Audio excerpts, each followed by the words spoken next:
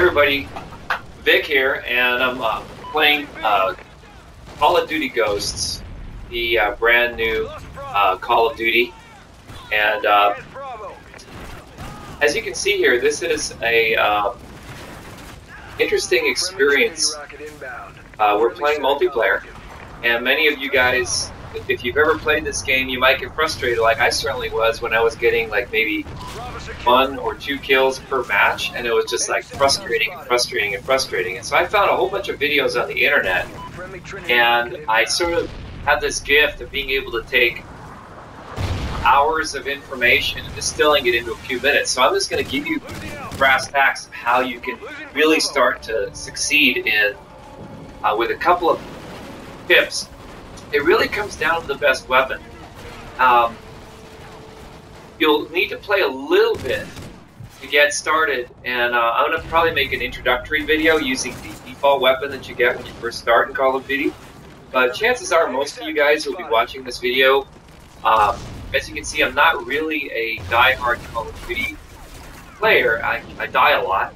But that's one of the first tips I want to share with you is that the best players I notice is that they don't really care so much about dying. They just focus on getting as many, especially in the case like this is a domination game.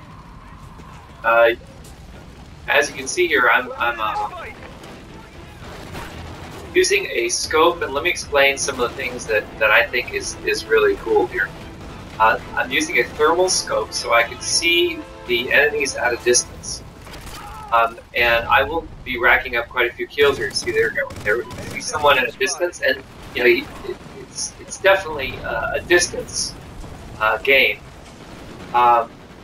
Really about seeing someone before they see you. So like here, I'm guarding our waypoint, and we actually going to win this match. See, there's people trying to get into the waypoint, and I'm guarding it with my thermal scope here.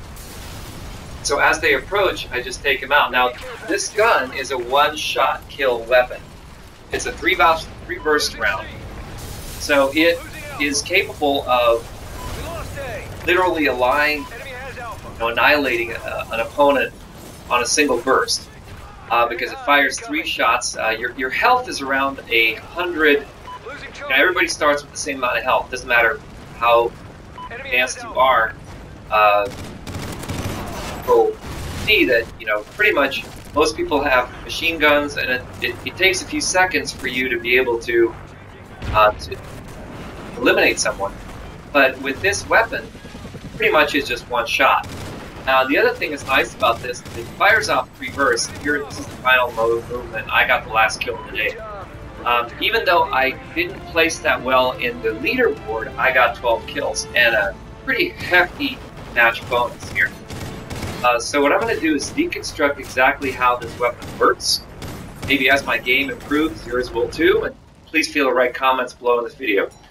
There it is. I got 13 kills in less than 4 minutes. And this is the soldier. I'm just going to show you real quickly what the soldier looks like. The weapon that I'm using is called the MSBS. 3-round burst allows for high damage. Then I added on a tracker sight. Okay, the tracker sight enables me to see. I can also toggle to an iron sight whenever I need to. The next thing you want to add is a muzzle brake. What this does is it increases your damage range by 20%. So the secret here, guys, is to not use secondary lethals or tacticals. What that does is it frees up your perks. These are all the perks that I used, and I found these and collect these from all over the internet. Ready Up, Stalker, Recon, Wiretap, Focus, and Gambler. Gambler is really, really like a gem. I love that, is every time you die, it respawns you with a random perk. So you could end up with something that's really, really expensive, like a 3-slot perk. Focus is really useful because if you're doing a face-to-face battle, you'll be able to win that. So I'm Vic, and my website is